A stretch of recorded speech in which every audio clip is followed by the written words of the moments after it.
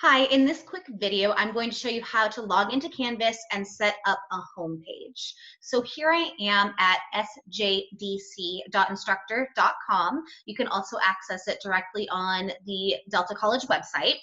Your username and password, hopefully you already are aware of. Typically the username is your first initial and last name, and the password should be the same as your college login, as if you were to log into any of the computers on campus. However, if that doesn't work for you, click Employee Login Help, and that will take you to the Delta College webpage on how to request IT assistance. So I'm going to go ahead and log into my account, and you'll see first my dashboard. The dashboard will have these little cards that are representative of each class that I'm currently teaching, and I'm going to go ahead and show you a completely empty one for today. So I click here on the course, and you'll see nothing is there. It'll ask me to create a new module because the modules will be the default as the home page for the course.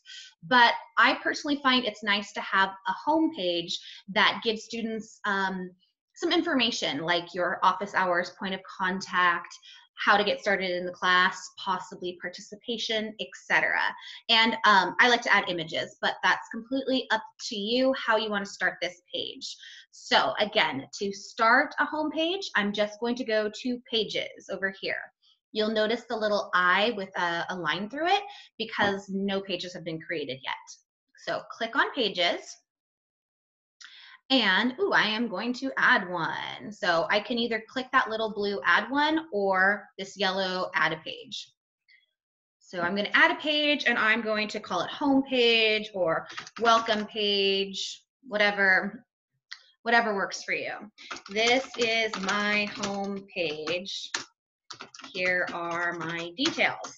Okay, this is your opportunity to put whatever you want your students to see when they first log into the class.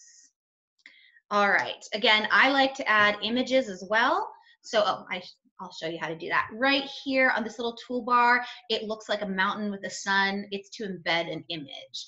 And you can do that by adding a URL to any other image online. But just in case those hyperlinks end up being broken, it's good just to go and upload one. You can go to Canvas, click on My Files, and if you already have things uploaded, great. If not, click on Upload File. And I'm going to go find something like welcome.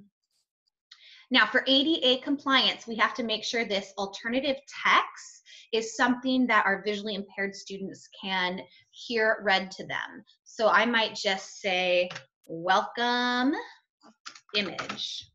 And then that way they know that there's that image there. So I'm going to update. And there's my image. This is my text. I might include office hours and participation requirements. Get started by clicking on modules. Okay, and you can make this as simple or as detailed as you want, but this here will be that first page that students see. So I'm going to save it and publish it, because if I don't publish, it won't be seen. And here it comes. There it is. There is my home page. However, I haven't set it yet as my home page. So if I go to the top right-hand side where it says publish, edit, and then there's these three little dots, I'm going to click on those three dots, and I'm going to use as front page. The front page is the home page. Okay, so it's now called the front page, but it's still not there. So I'm going to go home. Lots of steps, right? And I'm going to choose my home page. So now page is front page. Everybody with me so far? Save. And my home page should now have that cute little welcome image along with my text.